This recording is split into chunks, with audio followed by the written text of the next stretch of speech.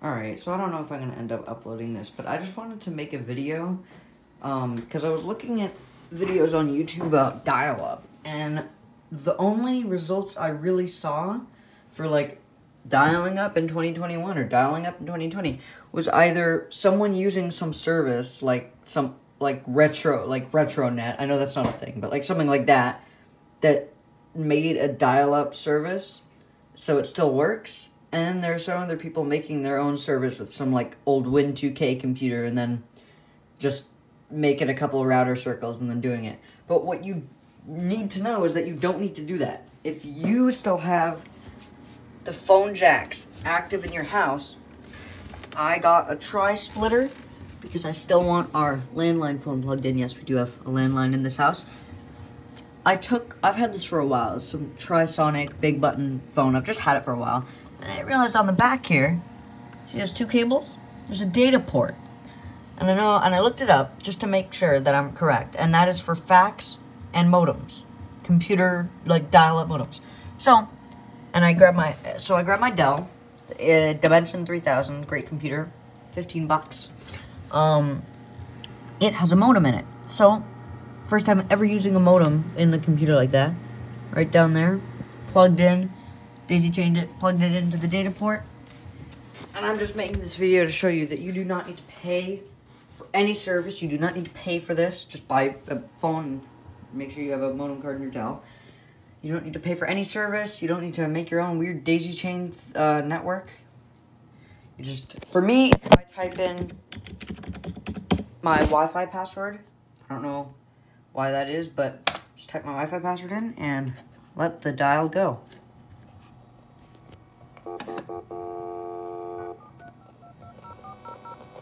Turn the volumes all the way up so you can hear this.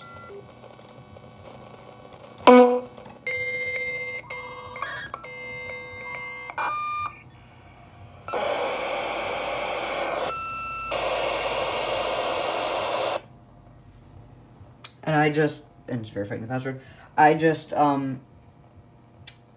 looked up, so basically, how I got those numbers, that number, it's kind of a funny way. I looked up local area codes and just tried them. Went to AOL 9.0 here and put in a couple numbers. Here you can see. And AOL gave me the numbers. Oops, go away. AOL gave me these numbers. So, I took those numbers and put them in to the modem dialer. Now, why is it not connecting? I just reset this so it would connect.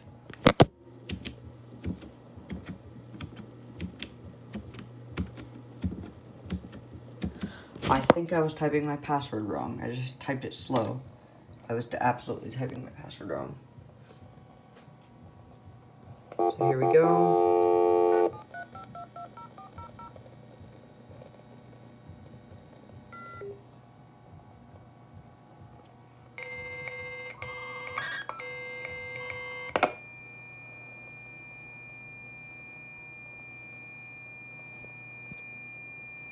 And my speakers just blew out. Oh shoot. I think my speakers just died.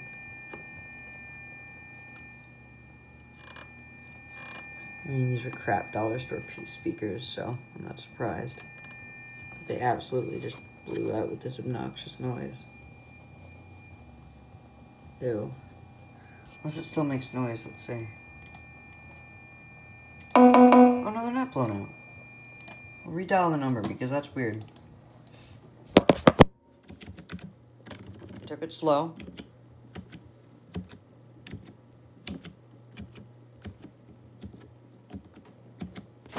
Okay. And it's dialing. Come on. Don't do that weird thing again. I did just change the number because I'm not sure if the other one was working. I can just try another number.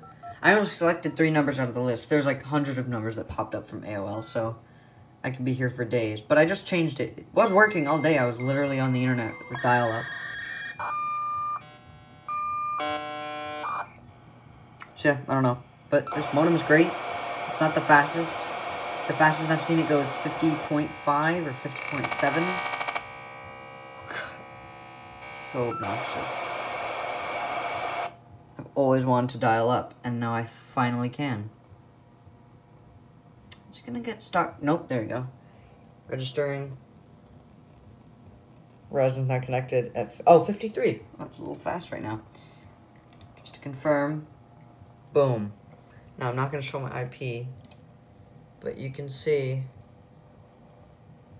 modem, Intel 9X modem. Here we go, and I'll show you on IE because Firefox is really slow on dial-up, but here you go. I could look up, let's look up dimension, because that's what we're on right now. And you, wow, it's kind of fast right now. And you can tell it's dial-up from these speeds. And I do have a wireless card in here, but it is not active. I purposefully disconnected it for this process, and you can see this would not be Wi-Fi. If I went on Wi-Fi, it would be much, much faster. I couldn't even load the security page. Yeah, sometimes you have to disable your firewall for it to work, but you absolutely do not need to pay jacked up prices for stupid retro services. Get a phone cable. You don't actually need the phone here, I don't think, but I'm leaving it there because it's so funny. So just get a cable, plug it into your modem if you have one. Just download AOL 9.0, or just find numbers. Yeah, I was gonna get the GeForce 3050, hoping I can get it. But yeah, you should be good. Let's try to click on an image, see how long this takes. Oh yeah, save picture. Sure, save the picture. Let's see how long it takes to save. Dimension 3000 pic. Let's see, I have not tried to save anything. Let's see. I didn't know Dell included flowers. Oh, oh, actually some nice things. Dell included. Yeah, this is factory. Really? That fast? No way. No way it's already in. There's absolutely no way it's that fast. Holy shit. It's that fast. What? Okay. Jessica. There it is, wow. It actually downloaded that fast. But yeah, I honestly would have thought dial-up was slower. And then we can disconnect from dial-up. And we're done. I just wanted to make this video to prove that you can absolutely still dial up with no weird service or anything. You don't need anywhere. Let me turn my speakers down. You absolutely do not need any weird services. You don't need to make some weird network through Raspberry Pi or any old computer. You do not need to do that. You can absolutely still dial up in 2022.